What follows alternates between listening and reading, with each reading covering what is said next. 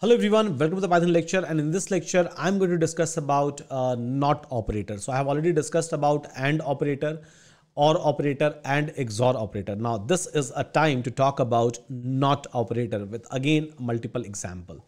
So fine guys, let's move ahead, and here I'm going to write NOT operator. Okay, fine. Let's suppose if I'm going to do this tilde of 12 or 21, that's fine. So let's suppose if I'm going to do tilde of 21, it's going to give me minus of 22.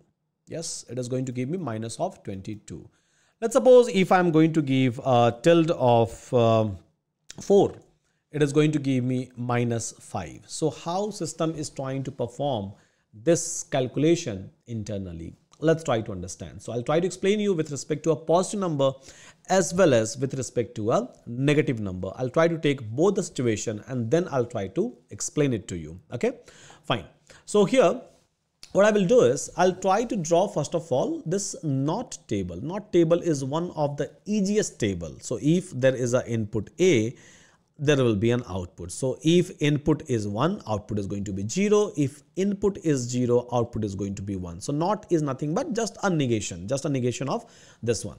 Now here, if I have to calculate what is a, right? If I have to calculate what is basically a negation or NOT of this 4, how I will be able to do it? So first of all, I have to use this bin to convert it into its binary equivalent.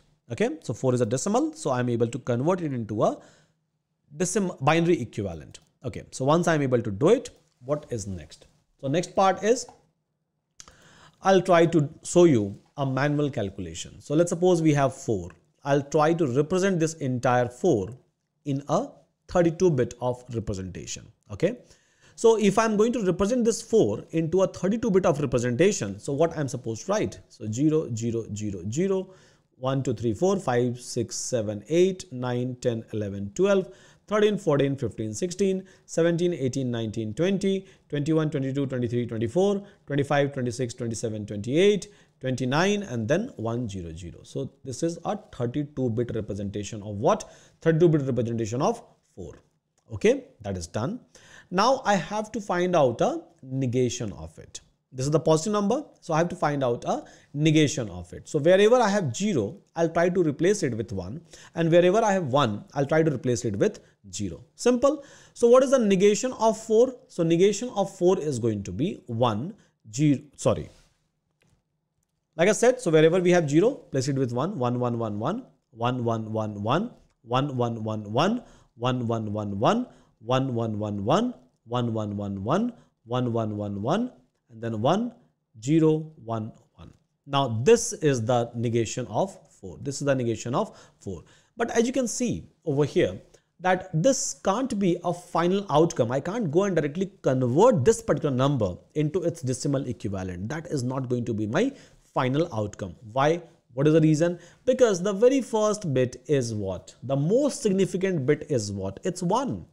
So if it is 1, what it is trying to represent? It's trying to represent a negative number, right?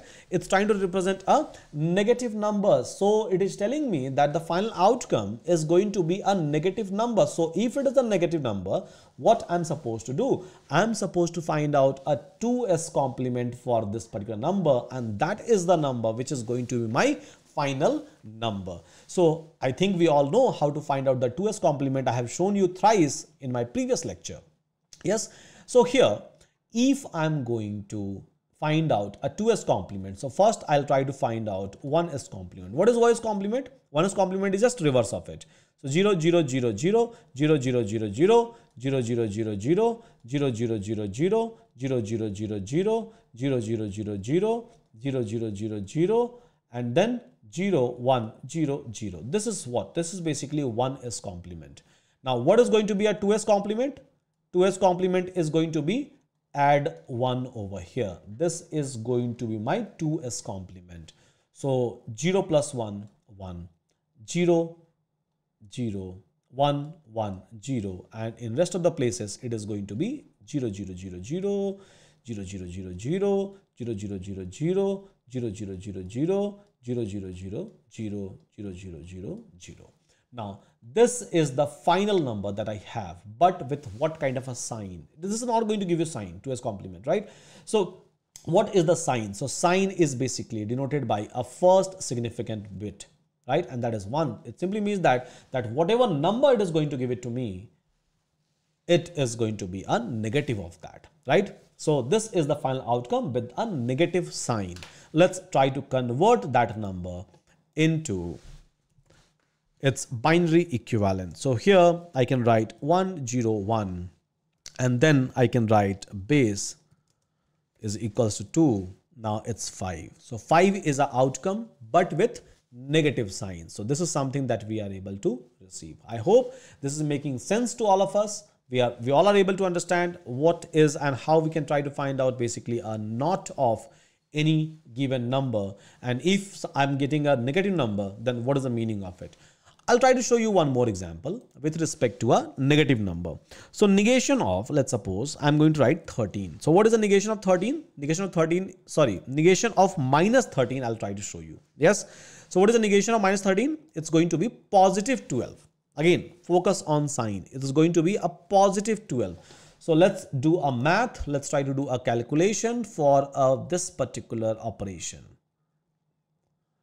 So let me delete everything, guys.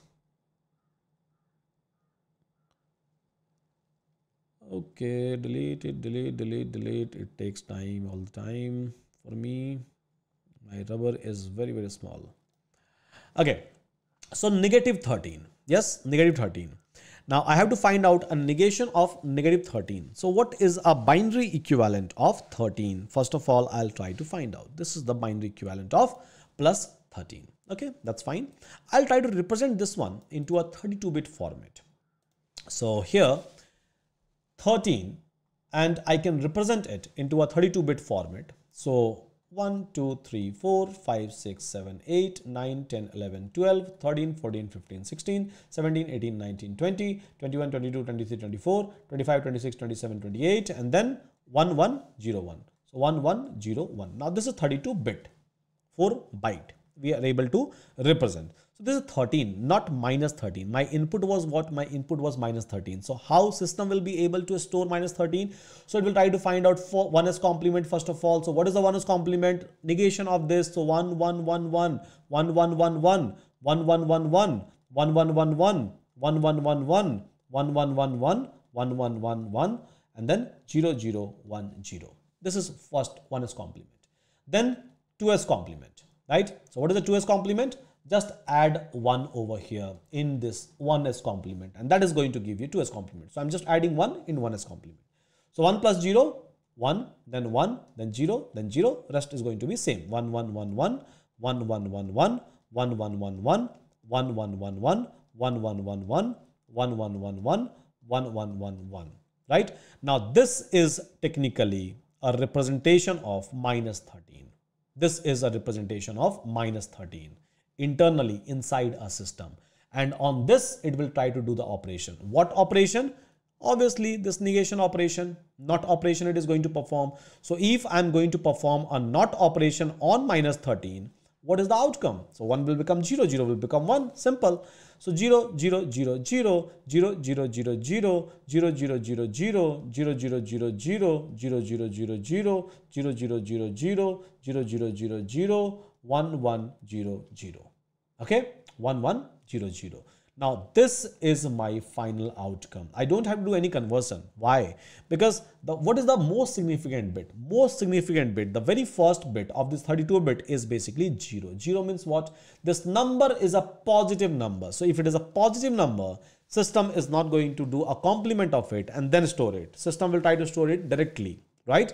So this is the final outcome with a positive sign, because the first significant bit is positive, means 0. If it would have given me as a 1, in that case, obviously I have to find out the 2s complement. But in this situation, I don't have to do, or I don't have to find out a 2s complement at all. Okay, fine guys. So what I will do is I'll just try to convert this 1100 into its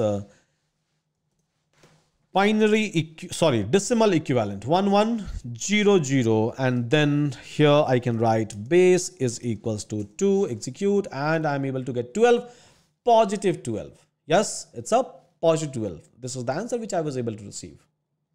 This is the answer which I was able to receive. So with this, I believe I'm able to explain you how NOT operator is going to be implemented in bitwise operation.